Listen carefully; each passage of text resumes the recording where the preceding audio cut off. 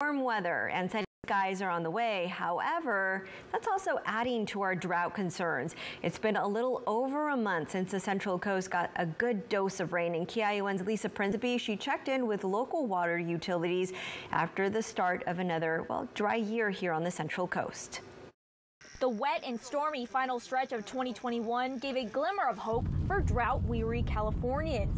But that was nearly 2 months ago, and with no rain in sight, the drought is far from over. And now what we're seeing is these big storm events that maybe are compressed into a couple of weeks or even a few days.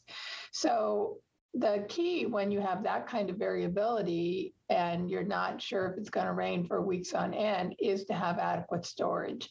Loch Lomond, the only reservoir in Santa Cruz County, is at about 85% capacity after last year's storms, and water officials in Santa Cruz are optimistic. We are pumping water from the San Lorenzo River up to the reservoir as we speak. We've put about 100 million gallons in since probably the beginning of the year, which is really good. Santa Cruz County's precipitation levels are also still above normal for this year, more than 18 inches so far. But as for the snowpack, December storms also dumped more than 17 feet of snow in the Sierra Nevadas, giving the state 160% of its average snowpack. But after a dry January, it's now down to 92% of average. Santa Cruz is optimistic right now that they could start easing some water restrictions, but that decision will come later in March. It's looking fairly good right now, but things could change.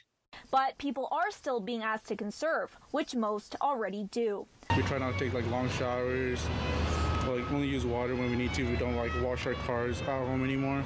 Reporting in Santa Cruz County, Lisa Principe, KIUN News Channel 546.